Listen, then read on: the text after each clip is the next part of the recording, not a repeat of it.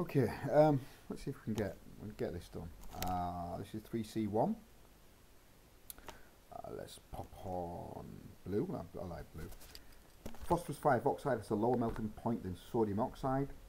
As soon as you get that, as soon as they give you the big thing, lower, state the structure of and bonding. State the structure of and bonding in phosphorus 5 oxide.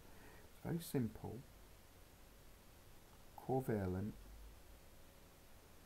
And at that point, if you don't get any marks, you must say it's a simple covalent molecule. There are 2 marks of the fact that it's covalent and the fact that it's a molecule.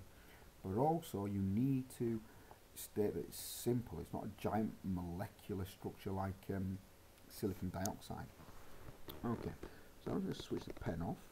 And we're going to scroll down to the next one.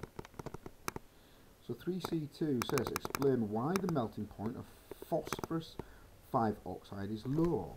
Well, the reason why it's low, and it's a 1 marker, is that you want to call it, if you want to call it Van der Waals forces, Van der Waals, disgusting, absolutely disgusting handwriting, Van der Waals forces, or if you're going to talk about dipole, you're talking about dipoles, but Van der Waals forces are weak.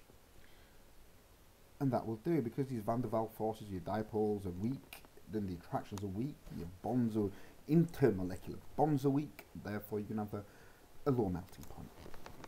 And that was that one. Where is, was the pen up?